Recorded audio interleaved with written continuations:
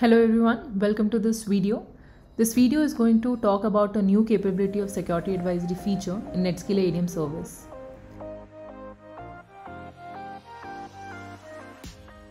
We're here to tackle a challenge, that is the unapproved or unidentified changes lurking within your NetScaler build files. We're also trying to address the risk that is associated with it, that is the unawareness of these changes which can let anyone with malicious intent to manipulate the core build files and then continue exploiting your network undetected.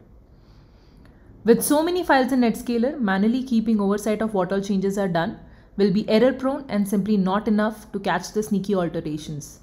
These files to be scanned multiplies with the number of NetScaler you manage. Introducing the new feature as a solution to these problems, that is the NetScaler File Integrity Monitoring. This feature will help you to monitor the changes that are done to your NetScaler build files. Here's how the story of this new feature unfolds.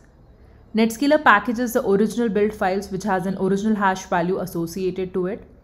An administrator then deploys that fresh build in the environment. Now, NetScaler ADM will know the original hash value because it will store in its repository and will keep on updating it with every new build release that goes out.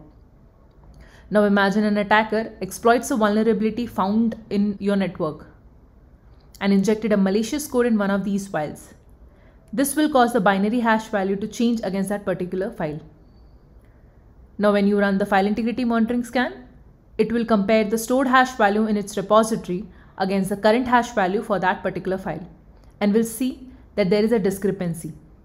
NetScaler ADM service will flag it for the administrators to review. This identification of discrepancy not only covers the changes in existing files, but also keeps an eye out for the new files that might have been added for which NetScaler ADM was not able to find the hash value in its repository.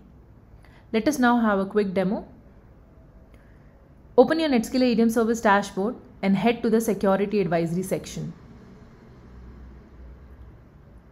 Click on the File Integrity Monitoring tab. Now after landing on the File Integrity Monitoring tab, you will see a list of your impacted NetScaler instances mapped with the findings of the File Integrity Monitoring scan. Here we can see there are 6 NetScaler instances that show file discrepancies. There will be 2 columns that give you the result of the scan, files that have been modified since its deployment and files that have been newly added. You can get more details on the files by clicking on the number here. You can view the exact file names that have been changed or added. File Integrity Monitoring Scan also detects changes that have happened due to normal operation of the device, giving full visibility and control to the administrator. Upon getting any file discrepancies, we request you to review flagged files and then investigate it with your forensics department upon finding anything suspicious. To get started with File Integrity Monitoring, you are required to run an on-demand scan. For that, hit that Scan Now button. This will give you 3 options. First is to run it exclusively for CV detection. Second is to run it for the file integrity monitoring. And third is to run it for both.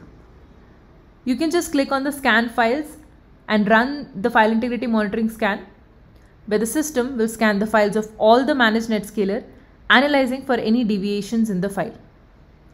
This is how you can quickly know if there has been any changes to your NetScaler core build files.